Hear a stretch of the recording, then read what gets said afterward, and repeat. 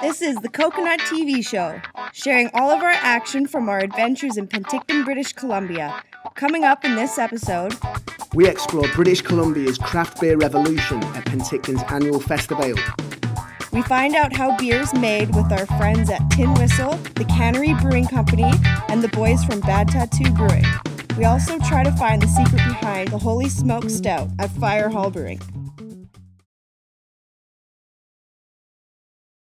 So, who do you think I should interview? Interview beer experts. And how do I know who's a beer expert? Look for people with a beard and a flat cap.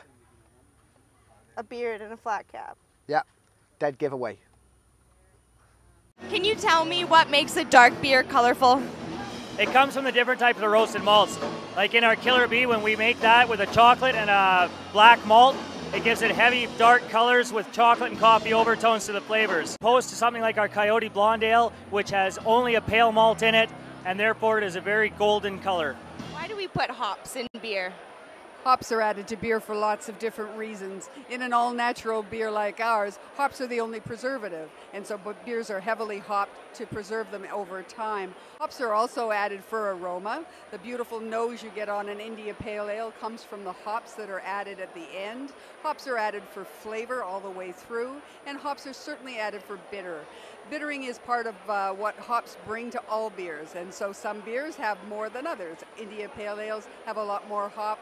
Milder beers like lagers have a little bit less. The other hops that we use are hops that we use to brew with.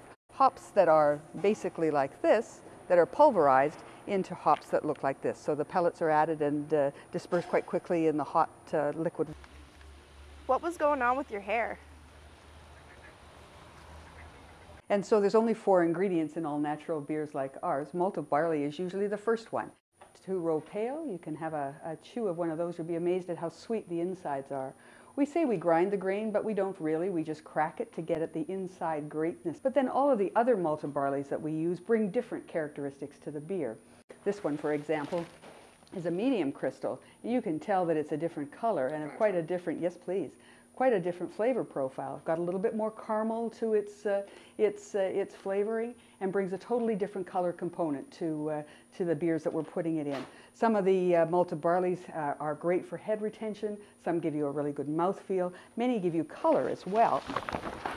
This one is a chocolate malt. You can see how incredibly different in color it is. Will be a little bit more bitter. We would use less of this, but it brings the dark beers like our Blackberry Porter and our Naramata Nut Brown Ale, their characteristic color and their flavor.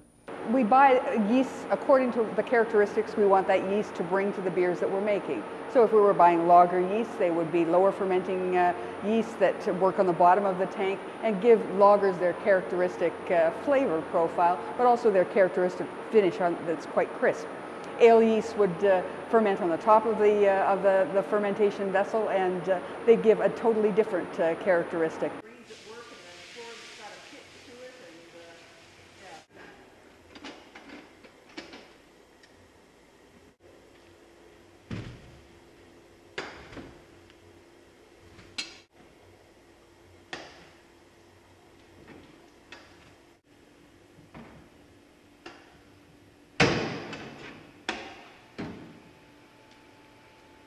So this is a bin of the spent grain, just the same as what you saw Chuck taking out of the mash tun.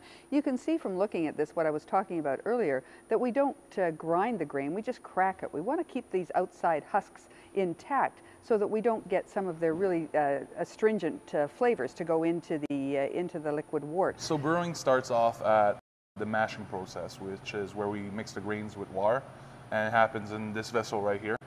It's called a mash tun. We mix in the water with the grains in here at certain temperatures, and then after that we transfer it into the lard tun. The lard tun is where we separate the grains from the sugary water, which is wort.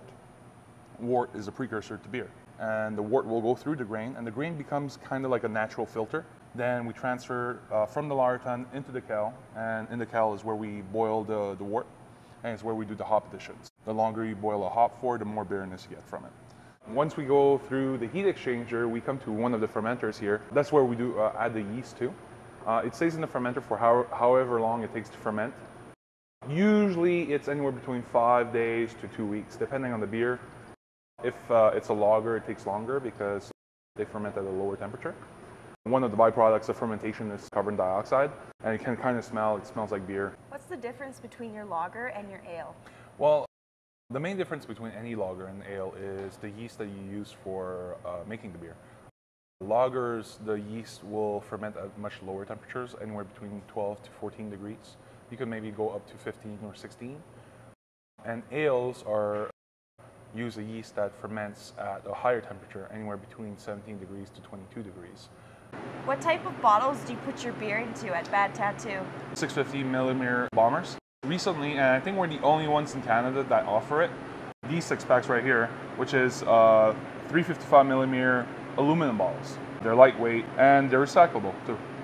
How do you get the smoky flavor in the seriously smoked stout?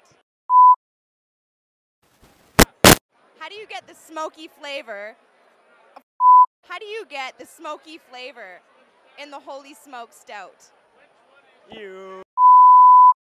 How do you get the smoky flavour in the Holy Smoke Stout? How do you get the smoky flavour in the Holy Smoke Stout? Well, once upon a time, every beer in the world was smoky. That's the only way that you could dry barley was with a fire. And there's some places, like in Germany, where they never stopped doing it. So they dry the barley with the fire, and it adds a smoky flavor to it, and we use that malt in our recipe. I'm not totally convinced by this guy. But what was on his face? A beard?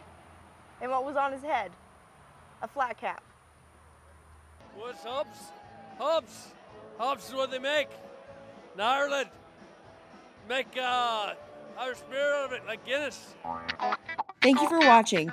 Keep your eyes open for the next episode of the Coconut TV show and enjoy the summer.